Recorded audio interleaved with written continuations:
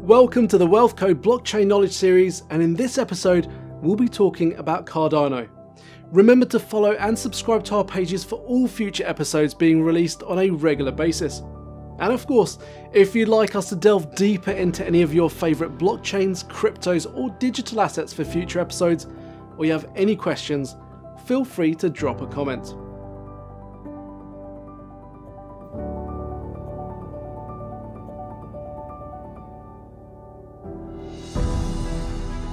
So let's get started.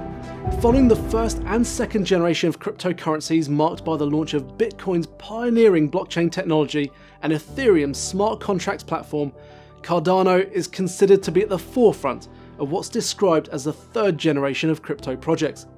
It's also the first to take a peer-reviewed academic approach driven by scientific research and formal verification, developed by experts in the field to build a native blockchain from scratch.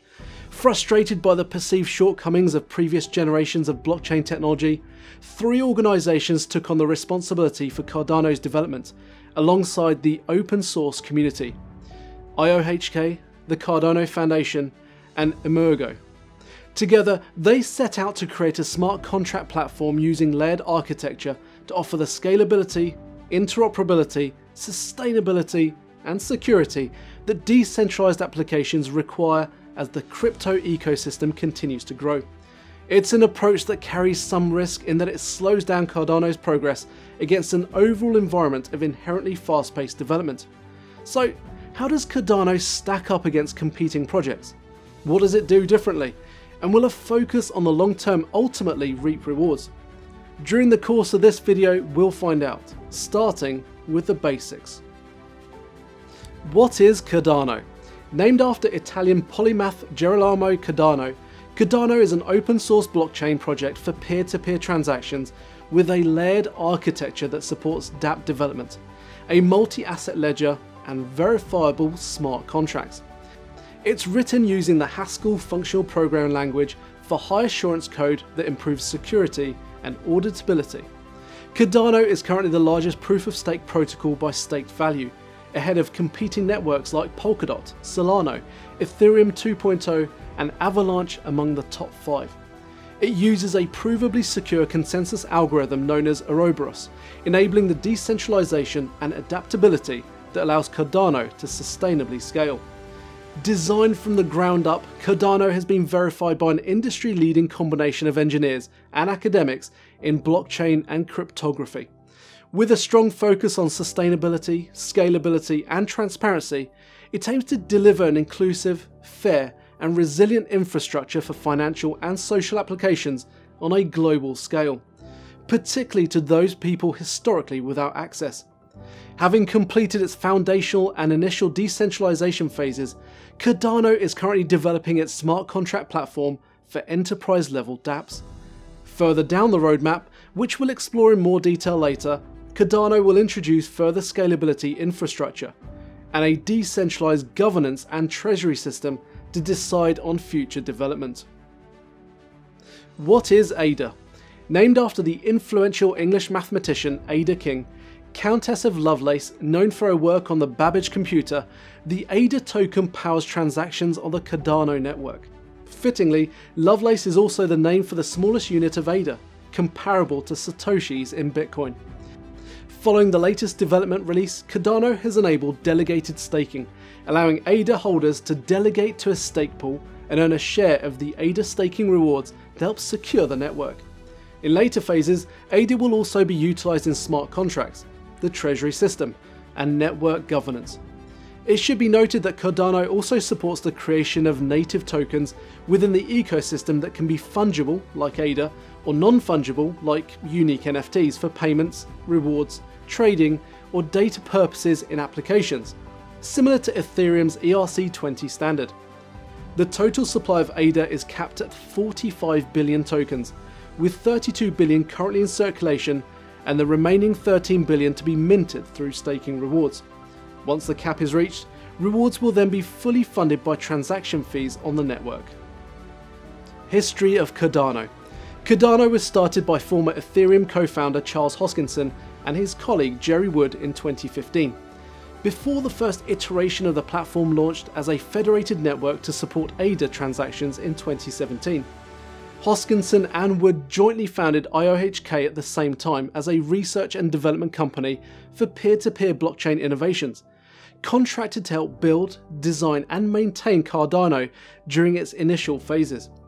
The Cardano Foundation, established in 2016, is a non-profit that oversees and supervises the development of Cardano, as well as working with regulators in different jurisdictions to help shape blockchain legislation and commercial standards for the emerging crypto industry.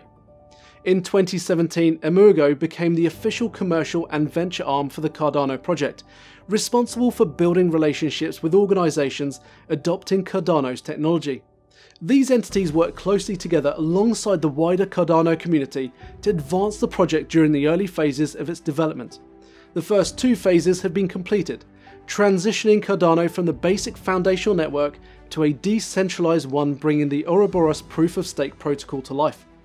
The latest phase, Guguen, integrates smart contracts and native token issuance, adding the ability to build dApps on Cardano. This will be followed by scaling and governance development in the final 2 phases.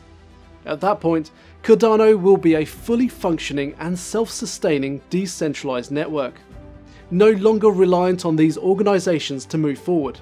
But more on this later. How Cardano works.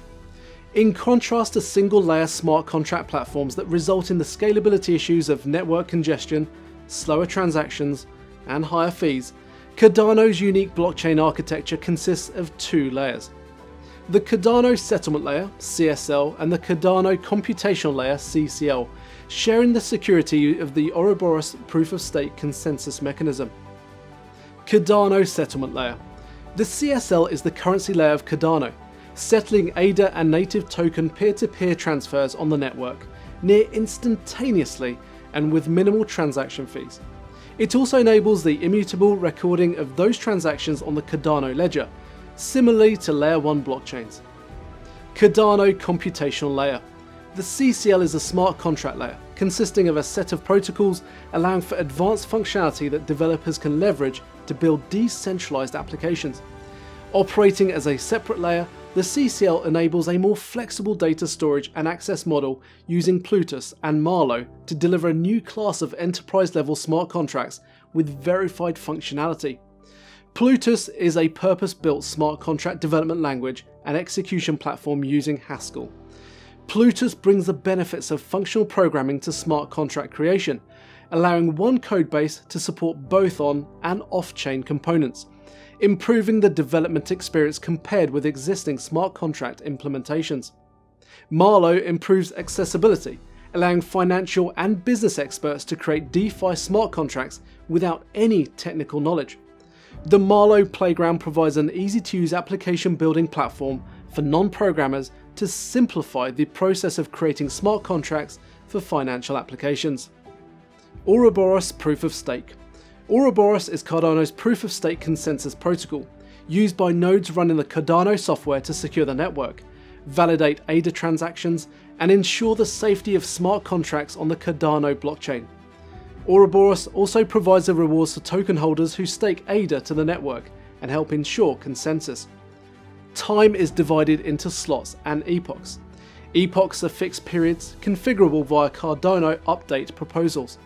Slots are smaller time increments within these epochs. Each epoch works as a provably secure lottery, proportional to stake distribution, with a set of random nodes selected to be slot leaders and assigned the right to validate transactions and create a new block in a specific slot. For each slot, a leader is chosen at random from the set of nodes selected from the epoch, produces the block, and links it to the previous one in the Cardano blockchain, receiving a reward in return.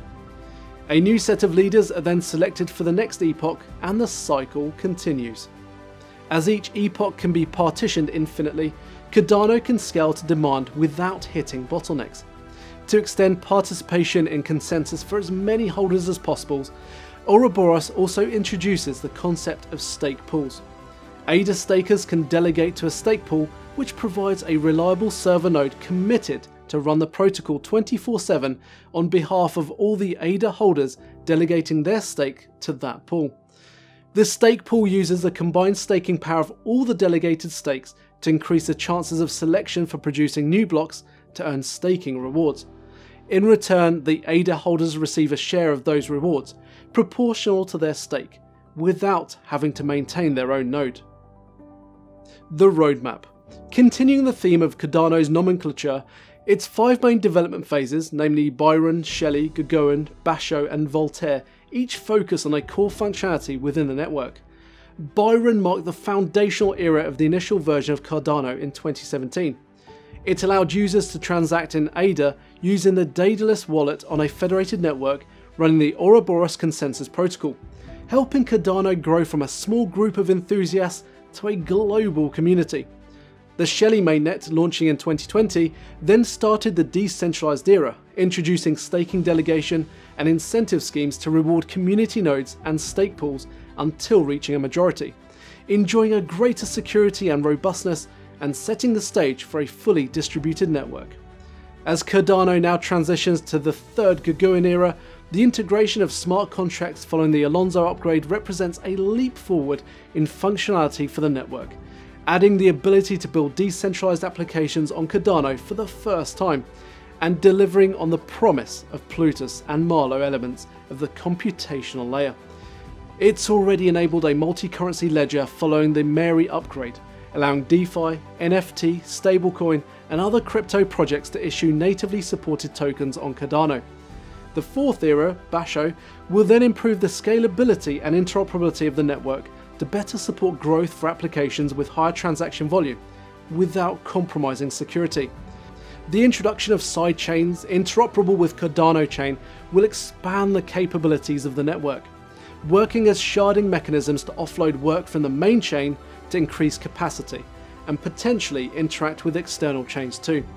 Voltaire will then provide the final piece in the puzzle for Cardano to become fully self-sustaining. This decentralized governance era introduces a voting and treasury system whereby participants can use their stake and voting rights to influence further development and allocate the pooled treasury funds generated from transaction fees. From that point, Cardano's future will be in the hands of the community. The verdict. Cardano is the first blockchain project founded on peer-reviewed research and development through evidence-based methods to build a scalable, interoperable, sustainable, and secure network from scratch. This future-orientated strategy is in stark contrast to the congestion and high gas issues now witnessed on other networks that didn't develop architecture to suitably scale over time, shifting the burden further down the life cycle. Its multi-layered proof-of-stake platform provides a foundation for peer-to-peer transactions, smart contract capabilities, and dApp development that can scale and interoperate with other networks over the long term, flexibly adapting to the demands of increased throughput and keeping fees low via decentralized infrastructure and governance system that doesn't compromise on security. There's no doubt it's further behind than other projects, especially in terms of smart contract and DeFi functionality, but by focusing on providing the right foundation, Cardano's unique approach may just win out in the end. Thanks for tuning into this episode of WealthKode Blockchain Knowledge Series. Stay up to date by subscribing and following our pages for all future episodes. And feel free to comment if you'd like us to delve deeper into any of your favourite blockchains, cryptos, or digital assets in future videos. I'll see you on the next episode.